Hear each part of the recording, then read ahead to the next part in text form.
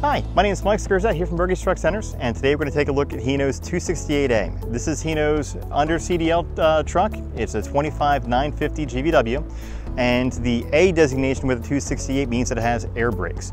A lot of people call us up and ask if they need a CDL for that. The answer is no. Only if you're over 26,001 pounds do you need a CDL for air brakes. Anything under, then you're fine without. Starting underneath the hood, here we have the J08 engine. This is a 230 horsepower engine, 520 foot-pounds of torque, or it could be upgraded to a 260 horsepower engine and 660 foot-pounds of torque.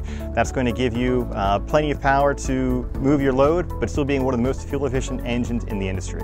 Everything is made accessible on the driver's side, trying to keep downtime to a minimum.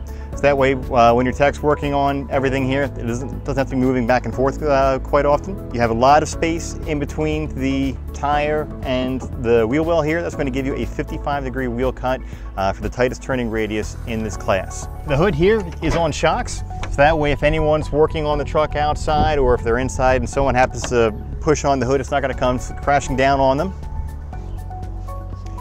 Inside the cab, you have plenty of room for 3 people. You also have fantastic visibility. You have close to vertical A-pillars, which are going to give you a 180 panoramic view for everything around you, because if you can't see it, you can't avoid it. Interior features, you have an air ride driver's seat, AM, FM, CD, Bluetooth, automatic transmission. We spec our stock trucks with power heated side view mirrors, as well as power locks and windows, and the upgraded 90-gallon fuel tank. You have access to the battery right here.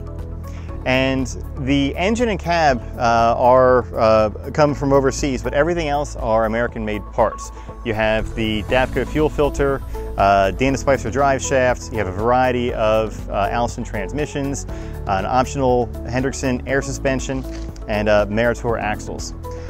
Underneath the truck for the frame, we have a powder coating as opposed to paint. That's going to be a little more resistant to corrosion, for some more durability and longevity for your frame, and also the use of huck bolts, which never need to be re-torqued. There's a variety of different applications that we can have upfitted on these trucks, whether you're looking for dump bodies, hook lifts, dry van, cranes, booms, whatever the case may be, we can help out with that. But this is one of our standard stock specs. It is a 26-foot dry van, and this one is 102 inches wide, 97 inches tall. Inside, we have 2 rows of E-track with a wood floor and plywood sides. And with a standard ICC bumper, we can upfit that with a lift gate for whatever your needs be, anywhere from 2,000 pounds to 4,500 for a tuck under, or we could apply a rail gate if your applications are larger.